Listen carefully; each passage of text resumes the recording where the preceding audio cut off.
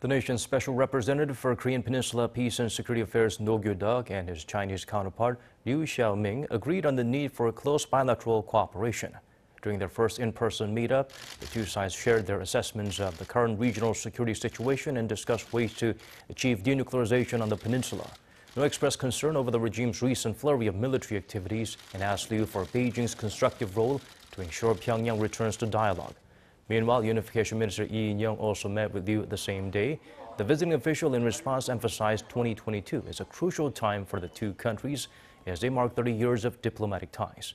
He also said China is working to solve political issues with Pyongyang, including denuclearization.